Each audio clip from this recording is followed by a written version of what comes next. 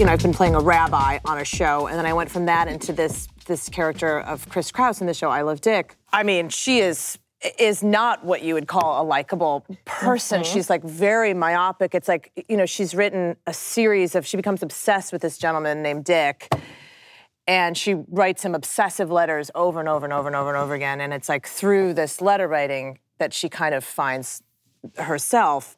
Oddly enough, like we keep talking about how writing a diary is such a specific female thing. Like there's something about a girl needing to put her voice out there at such a young age, which I love. There's something so beautiful about that. And like, who is diary? Like, who is that addressee? Like, who do you need to give those thoughts to? And Dick is really kind of like a stand-in for that, for this particular bird. Is it possible that I saw you on a horse yesterday? Yeah, I have a ranch just outside of town. Oh. How big? Curious. You want to know how big my ranch is?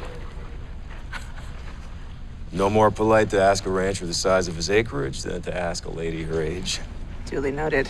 Well, I'm just, for the record, I'm on the dividing line. I'm straddling 40-ish. Straddling? You know, we have an all-female writing room. Like, it was a pretty blessed experience, the making of this show. Underneath that title, that's what was so awesome, is that, of course, it's under this, like, salacious title of I Love Dick. It's, like, actually, like, has such a feminist heart, but I had to do a lot of, like, pretty risque stuff in this, risque, I'm like 1,000 years old. Risque in this show, but it felt safer than being on a network show doing some smooching scenes. Right. Because the eyeballs behind the camera are looking at you like, you know, with the spray gun and the chicken cutlets and the hair extensions, and you were like, I feel less myself and more self-conscious than I did just feeling like empathy or just like feeling like given the autonomy. For sure. It is tricky though. It is tricky to have like your child come up to you and be like, "You working on Dick today, Mom?" Like just so casually. It does take you a little bit back, for sure. What are you working on today, Mom, Dick? I was like, oh, God, what's happening? Yeah, what getting that dick money. Getting that dick money? Getting that dick money. It's gonna pay for your little league, baby. Dick pays the bills, baby.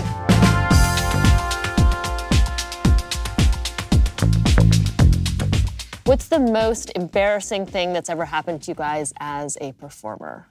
I did a sex scene and was wearing one of those modesty patches, which is like chafing.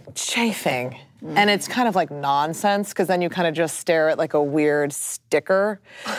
And I could feel, I had to like go back like this, and I could feel that it had shifted significantly to the left. And I could only imagine the POV of my co-star. And that's all I could think of. I was like, oh my God, that just must be. I cannot imagine. But anyway, he was a gentleman about it, thank God. It was a beautiful POV. Oh, lordy. What are the roles that you feel like you sort of get tired of being approached for? There was certainly a best friend chapter of my life. I felt like I was constantly the quirky best friend to like a various blonde stars. And you were always the funniest person in the movie. Oh, but those parts are always like you know, that's where you can be. Yeah. You know what I mean? Yep. It's but like everybody could tell watching it like, oh no. Well, you love the best friend. The best friend is lovable. We'd always like, there had been a second, my hubby and I, like Judy Greer and I, who was a goddess, but like we both had been kind of playing best friends at the same, like kind of always kind of neck and neck for the same best friend parts for a second there, and we were like, we should do like my husband was like, you guys should do like a Rosencrantz and Guildenstern type movie where it's like the best friends, and every so often you see like Kate Hudson running around behind, but it kind of just focuses on like extras, but with best friends. Right. Hi, I'm Oprah. Hey, I'm Issa Rae. Kathryn Hahn. Kevin Bacon. Billy Bob Thornton. Elizabeth Moss. Kris Jenner. Minnie Driver. And thanks for watching. Thanks for watching. Thanks for watching The Hollywood Reporter. on YouTube. On YouTube. Hold on. Be sure to hit subscribe for more videos.